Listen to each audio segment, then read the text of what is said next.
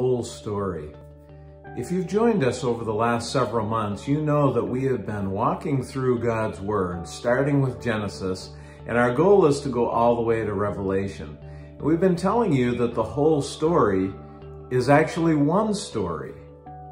But 66 books written by 40 different people over the period of 1,500 years, how can that possibly be just one story?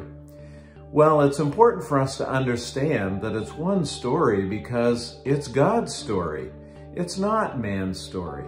We know that God, by His Holy Spirit, inspired these human writers to put on paper exactly what He wanted us to know.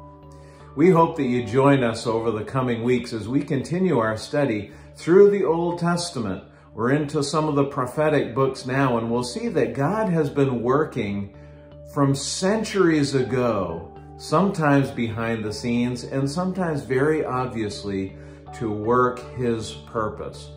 What is the one story? What is the whole story? Well, God has determined to glorify Himself and display His grace by redeeming people. We are so grateful for the Lord Jesus Christ and what He has done for us. And we hope that you can be a part of this as we continue our journey through God's Word, as we see the whole story unfold and God accomplish His purpose in this world.